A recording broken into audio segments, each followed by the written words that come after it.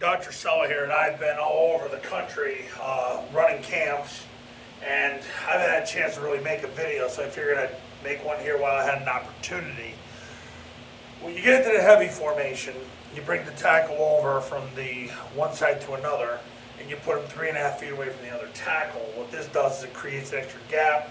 Defense has to make a decision how they declare what you're doing, and that's that.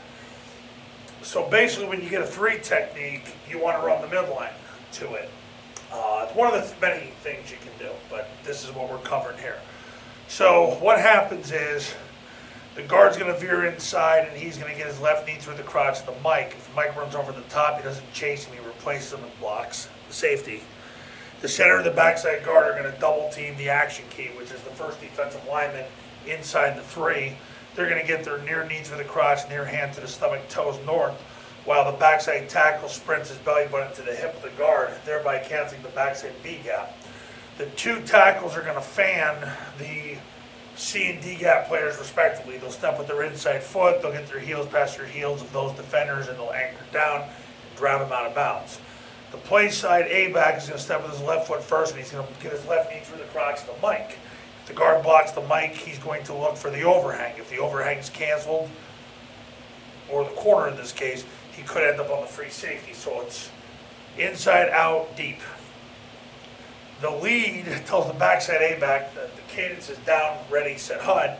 On the wind ready, he's going to hammer, take 2 diagonal steps, turn up through the inside leg of the play side tackle, and he'll block the mic to the overhang to the free safety. So you're going to get everybody canceled.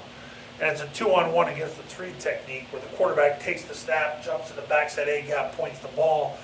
The B back runs a straight line through the ball, and it's his ball unless the 3 technique tackles the B back. And if that's the case, the quarterback reseats the ball, steps with his play side foot, replaces the 3 technique, and scores.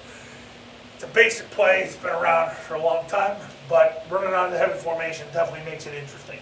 And if it's a team that runs an even front, oftentimes they'll declare, they'll put the 3 technique to the side where there's more people. So that's good. Then you know where the 3 is, and then you make sure that he doesn't make the tackle by running the midline.